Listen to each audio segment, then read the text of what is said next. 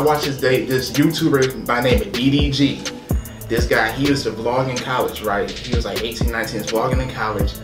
And then I saw him progress from vlogging in college to moving out to LA, to moving his mom out to LA, to buying all these cars and these houses. He just bought a Rolls Royce today. And just like, what? All from just vlogging your life, you know what I mean? And that shit inspired me. I was like, wow. Although we're going two different paths, he's an artist now and everything, although we're going down two different paths, I feel like because he believed in himself and recorded his life, it made me want to do that as well in my life. Yeah.